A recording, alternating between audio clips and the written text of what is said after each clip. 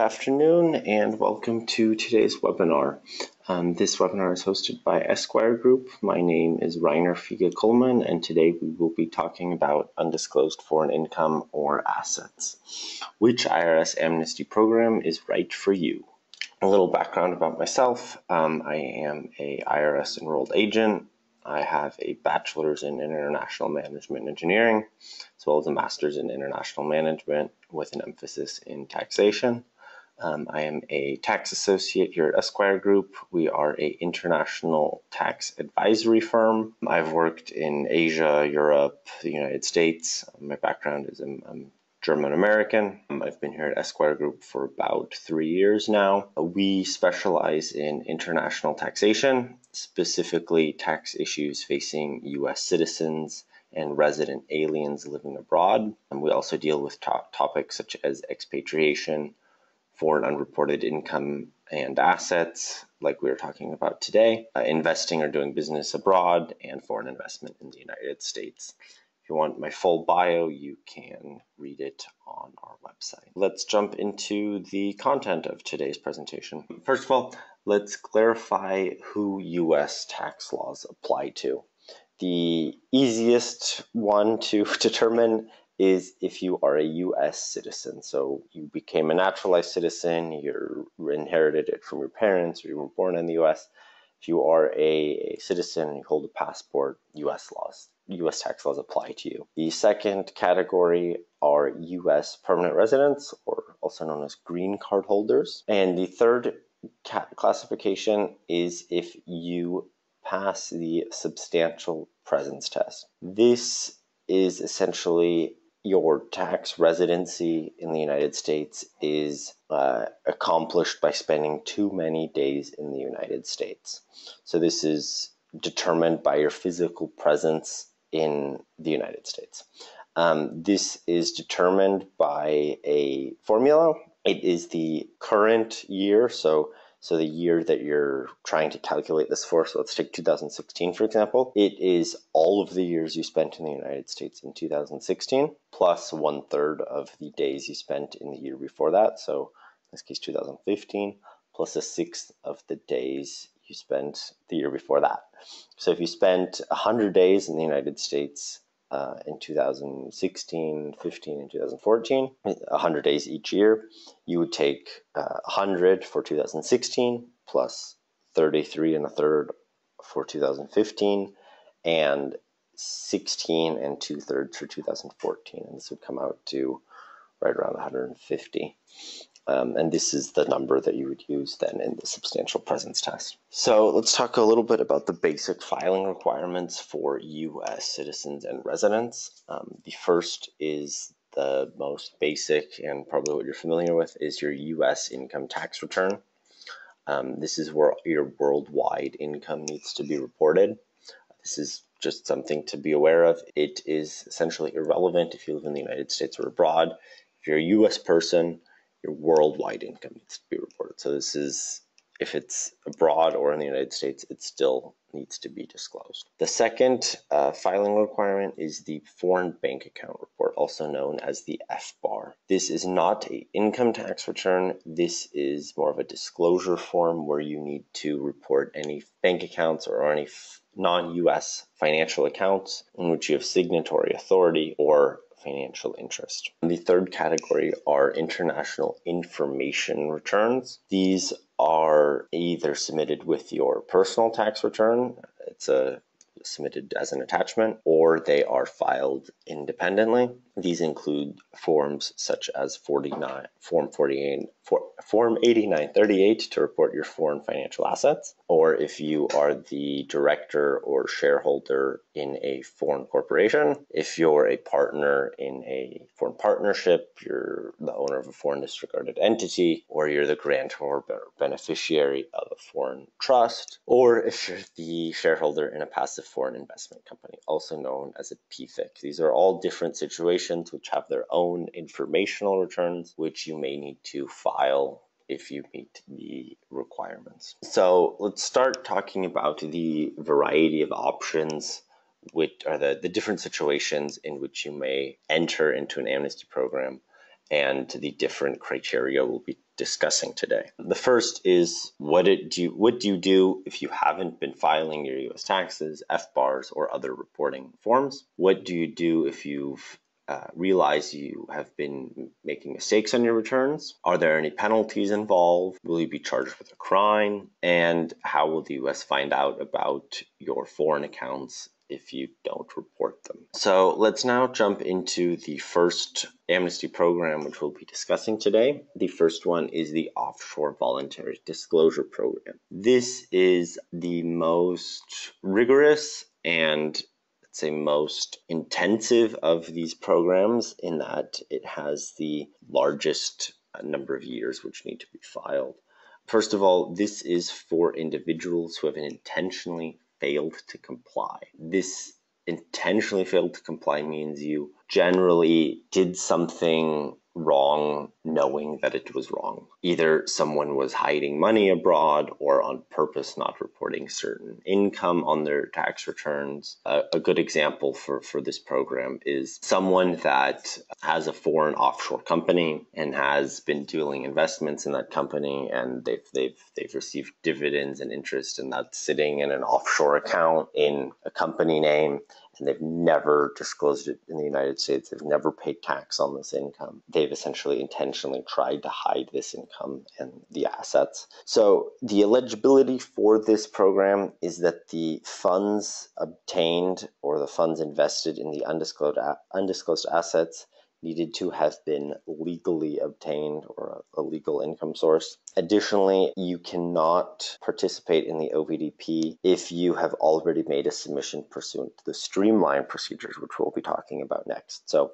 if you've made a submission to the streamlines, you can't then change your mind and redo another submission into the OVDP. As a general requirement for all of the amnesty programs is that you cannot be under civil examination or criminal investigation by the IRS. So essentially, the IRS cannot have an open file for you regarding the anything to do with the OVDP program. So how do you actually participate in this program? The procedure to go through it is quite lengthy and expensive, especially this OVDP program. You need to file or amend up to 8 years of tax returns. So this is correcting your returns to include all of the unreported income, including the informational returns that might have been omitted, really going through those 8 years and making sure that the tax returns are perfect and including all income, all assets, all foreign corporations, and information is properly disclosed. The second requirement is that you need to file or amend up to the 8 years of FBARs, the foreign bank account report. So all bank accounts that you have financial interest in or signatory authority in need to be disclosed in this procedure. Additionally, you need to pay all back taxes and the interest and penalties on that tax. The interest and penalties are calculated from when the tax would have been due. So if you're going back 8 years, the interest and penalties can definitely add up fairly quickly. Additionally, the OVDP has a OVDP penalty. This is calculated based on the highest value of unreported assets. So this 8-year time window is looked at, and the one point in time where the maximum amount of assets which were unreported existed is used to calculate the penalty. And then it's a 27.5% or 50% penalty of this of the total unreported assets. The simple example, if you had one foreign account with $100,000 in it, which was never reported, and $100,000 was the maximum balance during these 8 years, the penalty would either be $27,500 or $50,000. Penalty depends on with which financial institution the assets were held. Additionally, the OVDP requires you to disclose other information in a series of questionnaires. These are primarily background information and the history of the funds and the assets which have been unreported. It's information like who you had contact with at your bank, what type of advice you received, where the funds came from. It's really background information as to give the IRS a more detailed and a more overall picture of your submission. I do want to point out that the OVDP is a agreement in which you sign an agreement with the IRS. It is a black and white document that you receive that states the conditions of your agreement, that you won't be prosecuted, that once you have properly disclosed the OVD, all of the funds and income in the OVDP, it really stipulates the conditions of the agreement, and you get a black and white, physical, tangible document from the IRS. This is something that does not exist in all of the programs, so this is one thing that makes the OVDP unique, is that you actually enter into a agreement with the IRS. The next filing procedures I will be talking about are the streamlined procedures, different streamlined procedures. There's the streamlined foreign offshore and the streamlined domestic offshore. They are very similar, but have some key differences. The first one, the foreign offshore procedure, this is for U.S. residents abroad who non-willfully failed to comply. So the first eligibility requirement is failure to comply was non-willful. Non-willful is a very, very key term in the streamlined procedures. Non-willful essentially means that your behavior was unintentional, it was not done on purpose. It's that you have a reason for not properly having filed your returns. So simple examples of this are items such as you received false tax advice. You had a CPA who told you don't need to disclose this information. Someone that was just not familiar with international rules, and then you followed their instructions, which led you coming into non-compliance. Or if you simply did not know that these forms existed, or that you didn't have a filing requirement. So if you were under the impression that you were doing everything correctly, and then you found out that you were doing it incorrectly, these are examples where you might qualify for the program. So it had to have been an accident. It wasn't intentional behavior. The second criteria is that you meet the non-residency requirement. To participate in the foreign streamlined procedure, you needed to have spent enough time in a foreign country to participate. So if you don't meet the non-residency requirement, you would then either need to participate in the domestic filing procedures or one of the other options. The third requirement is that you failed to report and pay tax on income from foreign financial assets. This is another key sentence that needs to be read very carefully. Income from foreign financial assets. Foreign wages, so as in salary you received for a job, is not income from a foreign financial asset. So if your only income was from your employer for your normal job, for example, and you did not have any income from a foreign financial asset, you would not qualify for this program.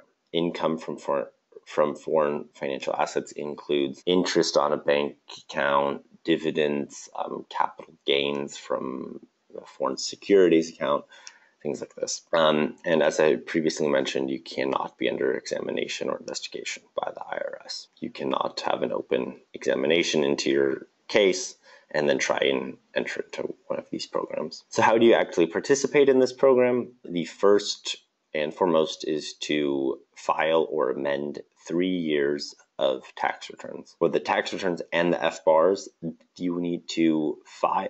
So the first year that you need to file in the procedure is the year for which the tax return deadline has already passed. So if you were living outside of the United States, now it is April 2017. If you live outside of the United States, you automatically have an extension to file up until June 15th.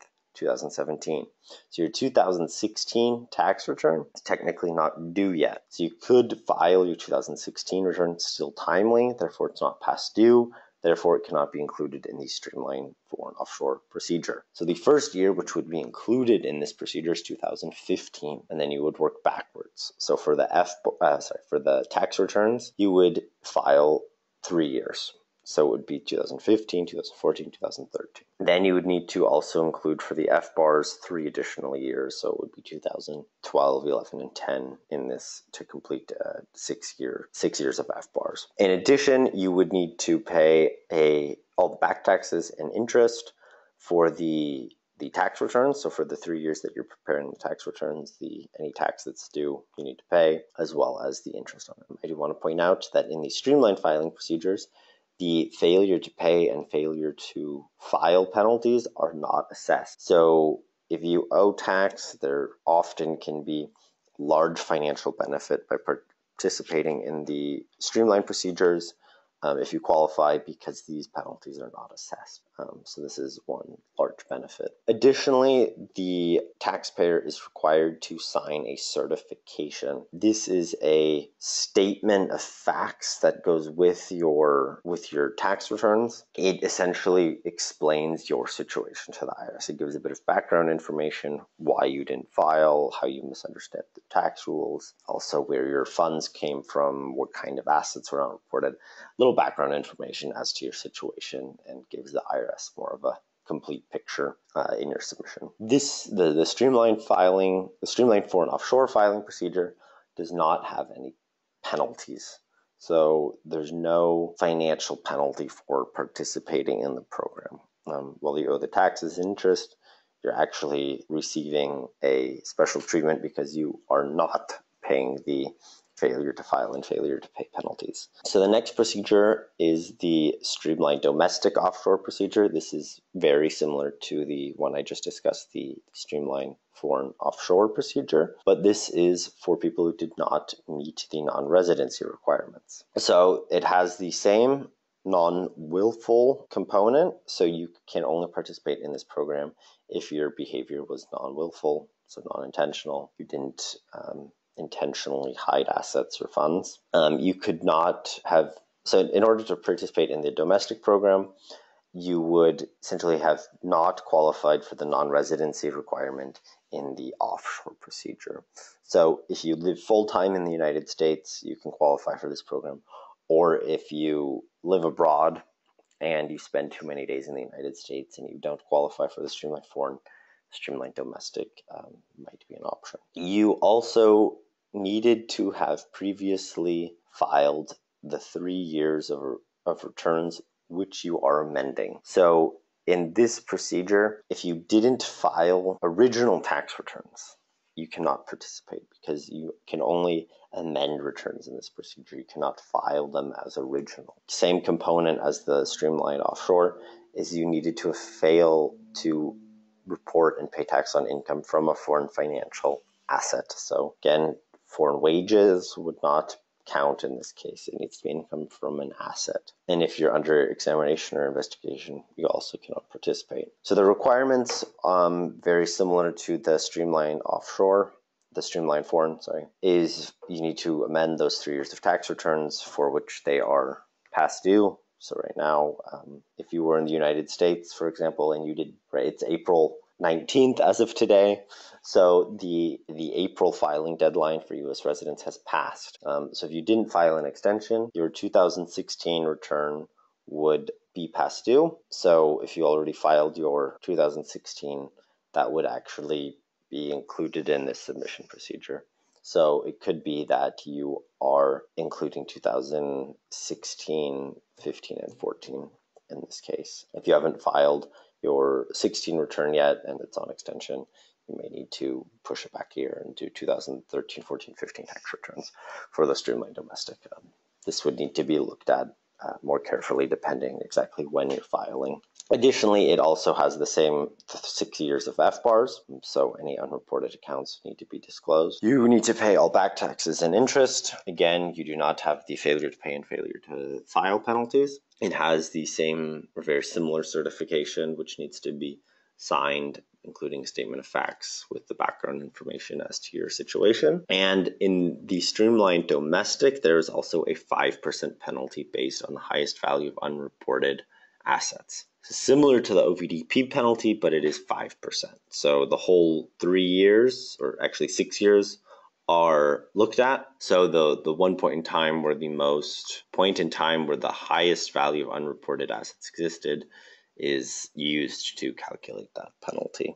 This completes the streamlined filing procedures, and we will now move on to the delinquent FBAR submission procedure. This is unique in that it only includes the FBARs. So your income tax returns would needed to have properly been reported in order to participate in this program.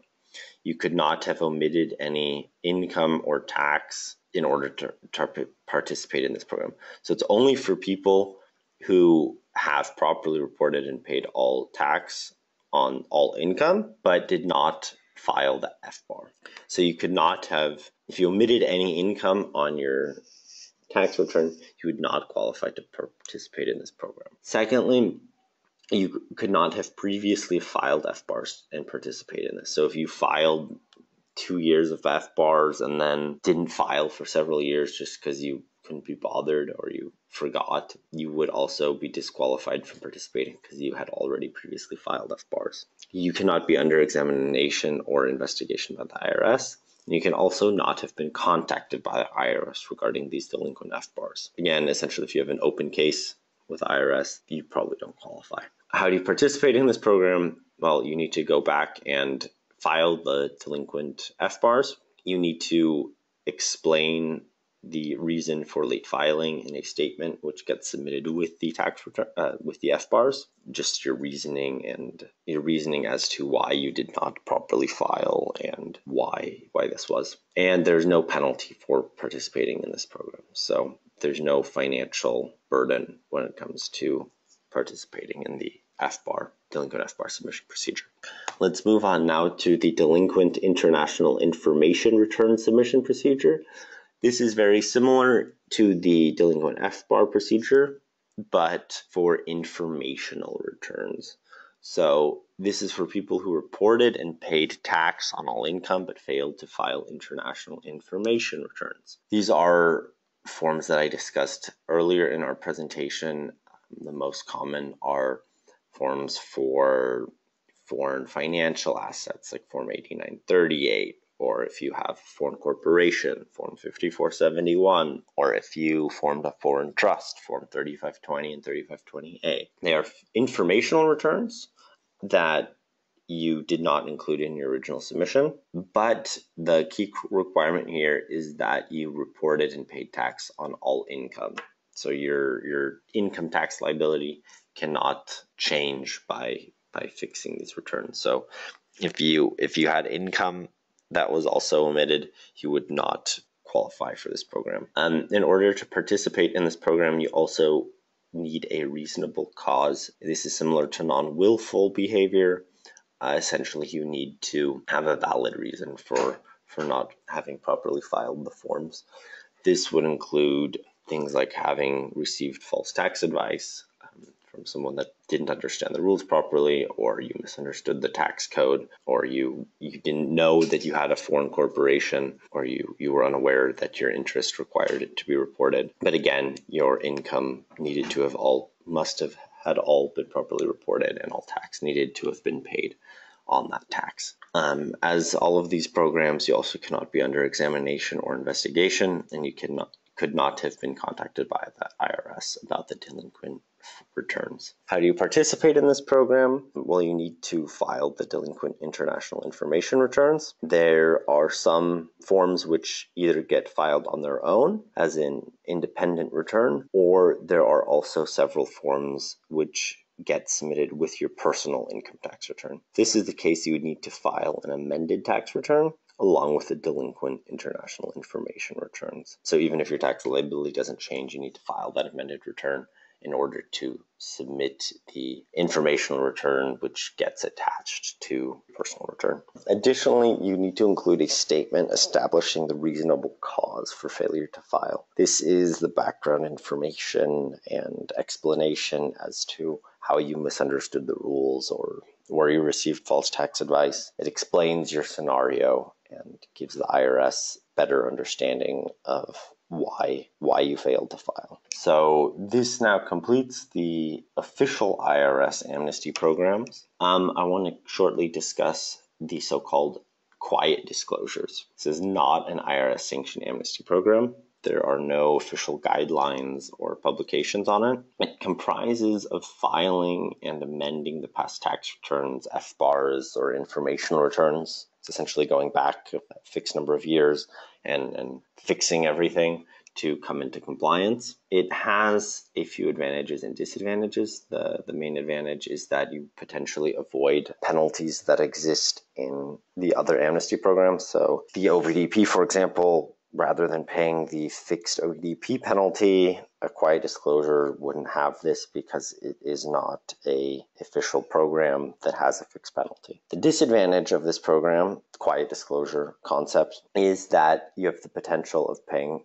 higher penalties than the sanctioned amnesty programs. For example, it could easily be that if you got assessed on the maximum FBAR penalties, that the total penalties between all of the years that it's assessed could be much more expensive than having participated in one of the programs and paying one of the penalties which is published by the IRS. So the FBAR is a good example because it can easily happen that if you were assessed with the maximum penalties on multiple years, that the penalty can easily be 300% of what the maximum balance in the account was, because if they assess the penalty on multiple years. Additionally, it does not protect you against criminal charges. So this completes our presentation for today. I hope I provided some insights into the different amnesty programs and hopefully provided some clarifications if you were unclear about the amnesty programs. If you have any questions or want to schedule a consultation or need tax advice, feel free to email us to schedule a consultation. We do also have quite a bit of information guides, articles, and other webinar recordings on our website, so I encourage you to visit us at esquiregroup.com. We do also host other webinars fairly frequently and have a newsletter which provides the various information on international tax issues. So I encourage you to sign up those mailing lists. And thank you again for your time.